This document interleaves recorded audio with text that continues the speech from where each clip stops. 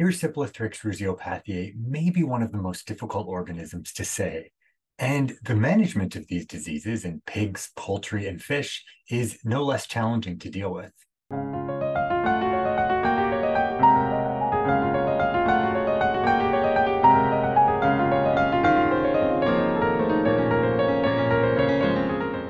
Before we get into this lecture, I'd like you to practice pronouncing the name of this organism.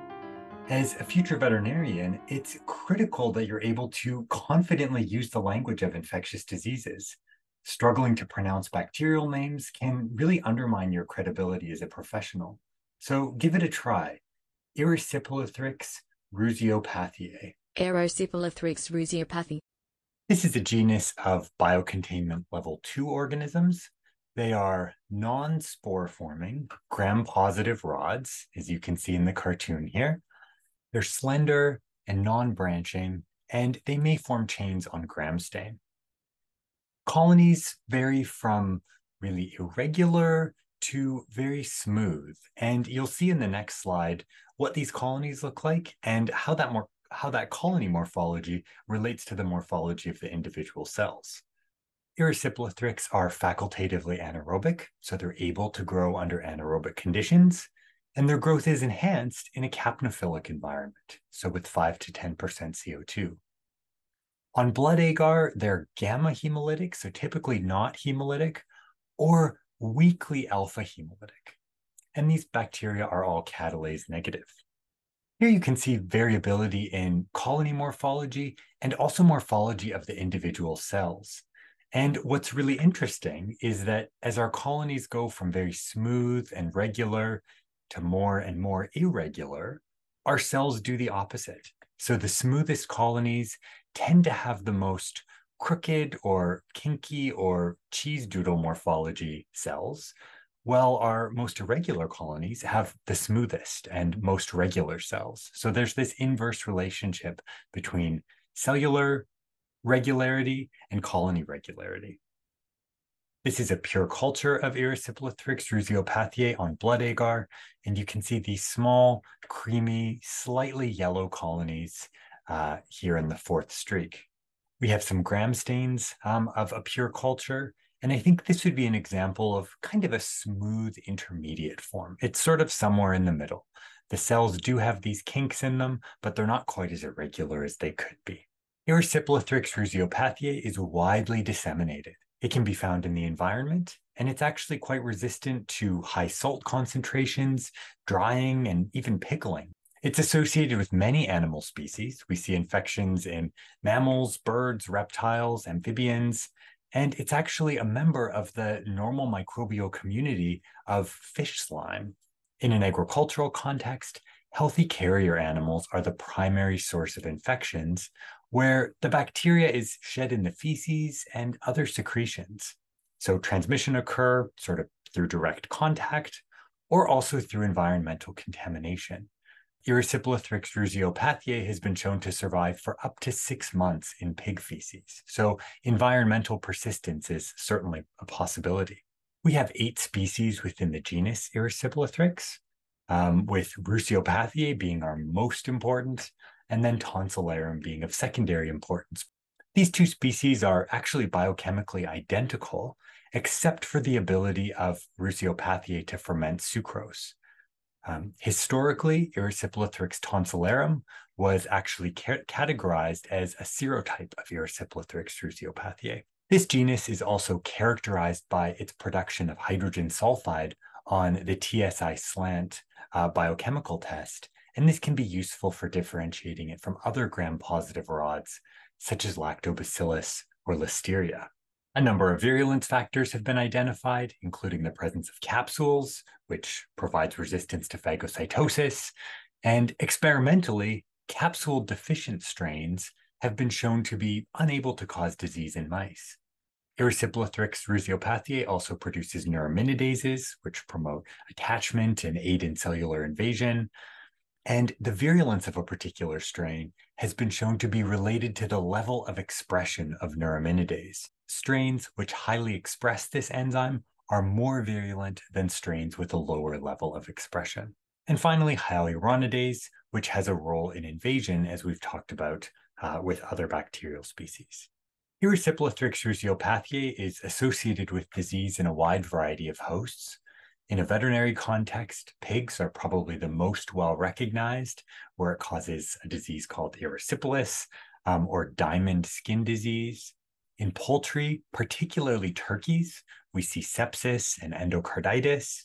In wild ungulates in Western Canada and in the Canadian Arctic, Erysipelothrix rhusiopathiae has been isolated from animals that have died in mass mortality events. And so it may be playing a role in die-offs of really charismatic megafauna, such as caribou and muskox. And then in people, Erysipelothrix rhusiopathiae causes erysipeloid, which is a skin infection, as well as systemic infections or sepsis and even endocarditis. Erysipelothrix tonsillarum causes endocarditis in dogs, but in pigs is thought to be non-pathogenic. And then finally, among ornamental fish, Erysipelothrix piscisicarius has been recently identified as a cause of sepsis and necrosis. So in pigs, we typically see Erysipelothrix infections in animals older than 3 months. And we think that this is due to waning maternal immunity. So those antibodies that the piglets get for their mother persist for a period of time. And when they start to decline, that's when we see increasing susceptibility. Exposure occurs orally, so typically through food or water, and it's maintained in the herd through healthy carriers. So there's a reservoir of it potentially present. It enters the body through the palatine tonsils in the back of the throat, followed by systemic spread. So we get bacteremia. And we can divide disease in pigs into acute, subacute, and chronic syndromes. So these temporal markers of disease, with acute being rapidly progressive, subacute somewhat slower, and chronic occurring over days to weeks. In acute disease, we see depression, inappetence, pyrexia, and sometimes just sudden death. You may only find dead animals. The development of these very characteristic diamond skin lesions, so you can see here, we've got these little cartoon diamonds, occur 2 to 3 days after exposure. But in very severe cases, those diamond lesions may not actually have time to develop before death. So not finding these doesn't mean that a herd is not infected with Erysipelothrix. In subacute disease, really what we see is a milder form. It's less severe than in the acute syndrome. And then in chronically affected animals, what we're really talking about are the long-term sequelae following acute disease. So these animals are arthritic, their stiffness, possibly they have cardiac insufficiency. We know that Erysipelothrix has a predilection for causing mitral valve endocarditis in the acute phase of disease. In this image here, you can see very classical diamond skin lesions in a pig that's affected. And these lesions are caused by infarction of the vasculature. So we have the presence of thrombi or clots, which occlude sort of those terminal capillary beds. In pigs, capillary beds within this diamond shape distribution are vascularized by a single sort of terminal arteriole. So the vascular anatomy can be directly related to what you see clinically. On the left, you can see a pig heart, which has been opened up. And what I hope you can appreciate are the presence of vegetative lesions on the mitral valve. So these large sort of cauliflower-like structures are highly abnormal. This is the growth of bacteria and proliferative lesions associated with bacterial valvular endocarditis. And then on the right, we have ear tip necrosis due to severe thrombosis. So again, clotting, preventing blood flow to those terminal capillary beds. When blood flow is sufficiently impeded, we get necrosis of tissues, which is what you're seeing here. And then finally, here we have a proliferative synovitis in a pig associated with chronic Erysipelothrix infections. So this proliferative growth of tissues within the joint is abnormal. In turkeys, the route of exposure to Erysipelothrix has not been determined, although presumably it's oral, just like in pigs. The incubation period of natural infections is unknown, although experimentally, disease has been reproduced after 2 to 5 days. the onset of disease is oftentimes peracute to acute, so it happens very, very quickly. Oftentimes it begins simply with the death of several birds, while others are sort of appearing droopy and unwell.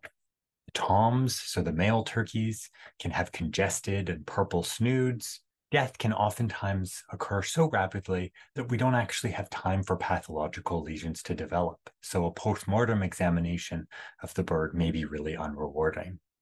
In birds which do die, endocarditis is frequently the cause and certainly explains the rapid death. The heart is a critical organ, and interfering with its proper functioning is rapidly fatal. The mortality range in affected flocks is from 2 to 25%, so it can certainly have a large economic cost in affected operations. Erysipelothrix rhusiopathiae also seems to be an emerging pathogen in wild ungulates in Canada.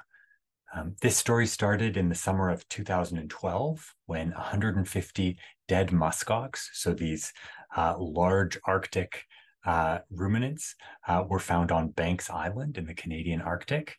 And Erysipelothrix rhusiopathiae was isolated from the long bones. So the femur is one of the last places where we get postmortem invasion of bacteria.